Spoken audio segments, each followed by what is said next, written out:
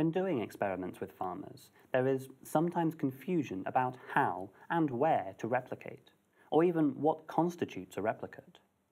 In this brief video, I will explore this topic a little and make a recommendation. Let's start with clarifying the concept of a replicate. A replicate is an independent instance of a treatment applied to an experimental unit. Although the term is often misleadingly used to mean a set of units, each of which has received one of the treatments. Conducting an experiment involves applying treatments to experimental units. Every time a treatment is applied to an experimental unit, a replicate of a treatment is created.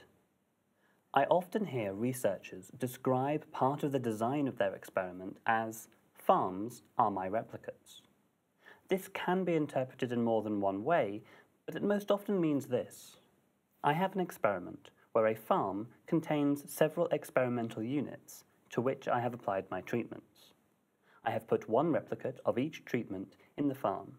The set of experimental units within each farm can be considered a block. They're thinking of the traditional researcher's experiment, with its multiple blocks containing a replicate of each treatment laid out side by side, and in their description they convey the fact that they have now put one replicate of each treatment on each farm, which in turn can be considered a block. This is often a sensible design. Having more than one treatment within a farm makes sense, as comparisons between treatments can be made within each farm, and there is gain in the precision of these comparisons. This will be true if experimental units within the farm can be considered to be more homogeneous than those in different farms. You will probably be recalling the concept of blocks that was part of your initial training in experimental design. However, it can be unhelpful to think of experimental units within farms or farmers as replicates. Central to the concept of replication is that you are repeating the same treatment in what you hope are similar conditions. But farms and farmers are all different. The environmental difference between farms, even those close together, is often obvious. In addition, farmers vary in resources, constraints, objectives, and attitudes.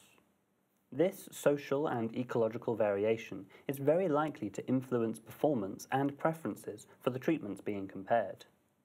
So where is the replication we need to reach good conclusions from the trial?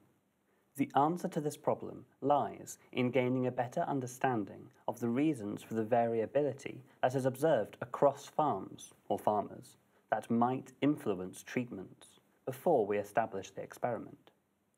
This will allow us to select farms or farmers that are more comparable, and in consequence, the experimental units within each farm can better fulfill the role of replication. This is a simple example that I used in a previous video. I argued that in this case, we need to replicate across farms that have the same level of soil organic carbon and management quality. I'm not arguing for just any farm available to be considered suitable for the experiment. To qualify as a farm for this experiment, a farm will need to have the appropriate level of soil organic carbon and management quality. I also suggested that if we have about 30 farms in the study, then about 8 of each type would be appropriate. Here, type is defined by the factors that we think will be important in determining results, and we replicate by having many farms of each type. So the design does contain replication. The replicates are not just farms, they are farms of each type that has been carefully selected on the basis of the knowledge we have about what factors we think will be important in determining results. We can now make comparisons of treatments on different farms of the same type. So what about replication within each farm?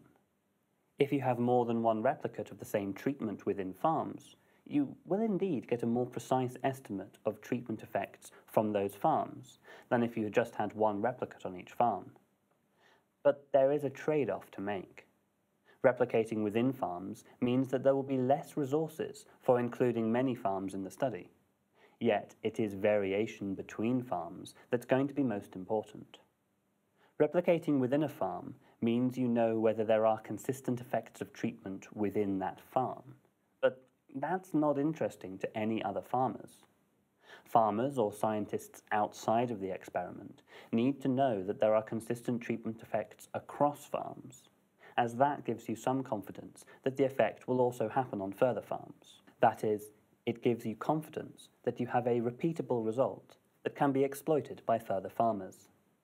So it is replication of different farms of the same type that give the information that we generally need, rather than replication within farms. Finally, a word on reducing variability in on-farm trials by excluding farms or farmers that are perceived to be contributing to the variability, such as those that have a labour shortage or those with degraded soil. Yes, you can exclude them, but be aware of the limitations of your result.